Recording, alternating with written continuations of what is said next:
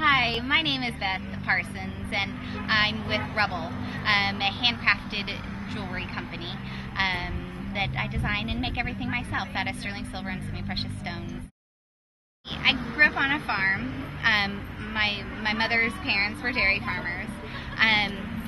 My grandmother and my mother were seamstresses. They sewed. I won't use the word seamstress, but I would say they sewed, and they were always very creative.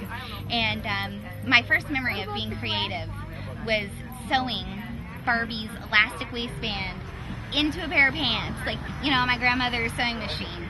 And that's my first memory of being creative, and I've always been creative no matter what I've done. And so kind of how that creativity led into jewelry making. I lived in Washington for 7 years, and I had a group of really great friends. And they told me, they're like, "Hey Beth, we started doing beadwork and wire work. Why don't you come and learn with us?" And I looked at them and I'm like, "Seriously guys? I need another hobby like I need a hole in the head." So I'm like, no. I put them off for probably a year, and then they took me. And I made my first piece, and I loved it. And then I started making pieces, and people were like, "Wow, you really ought to make that." My first signature piece was a piece that had a toggle in the front. And so lo and behold, life brought me some changes that were a little odd.